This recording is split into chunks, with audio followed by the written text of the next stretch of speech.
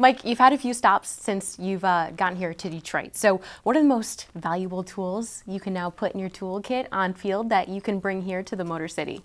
You know, I've been fortunate to be around some great DBs and some great coaches, and you know, it's a lot of things I can list out on the table that I didn't know coming out of college. You know, this game is a lot more mental than I thought it was. You know, obviously I've been through some injuries, so you know, the mental part of the game that part of my game has grown tremendously. You know, obviously techniques on the field, you know, different things, different ways to try to create turnovers to get the ball back on defense.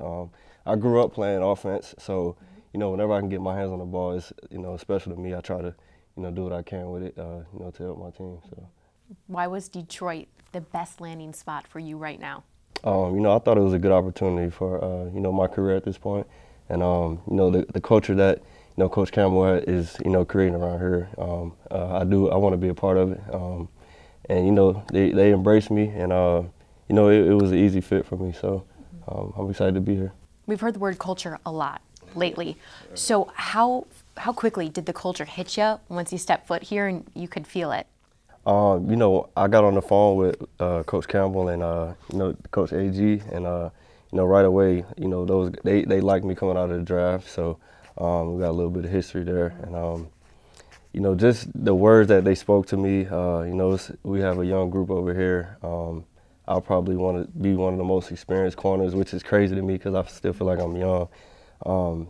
But the words that they were just spitting out to me, it just kind of stuck. And they believe in me, and that's all I need for somebody to believe in me, and I'll go to war with them. So I feel like the coach is about to really change around here, and I feel good about it. You led me right into it. It is a very young secondary. So as a veteran, I know you said you don't totally feel like it, but how can you elevate that younger secondary?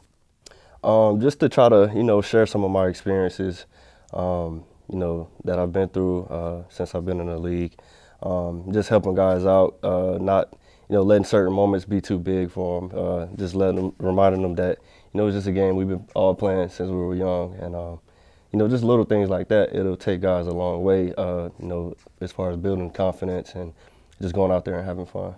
You mentioned earlier there were some things going into the NFL you didn't know coming out of college. Speaking of college, UCF. I mean, if you're a college football fan, everyone remembers that undefeated season that you were a part of. You were a very big piece to it. So, first undefeated season in their history. How can you bring that winning mindset here to Detroit? Just to come in and work every day. That's the main thing. Just to come in and work and believe in all the guys around you. Even when things aren't going well, you got to pick guys up and just try to keep them on the right track. And like I said, come in and work and compete every day. That's the most important thing.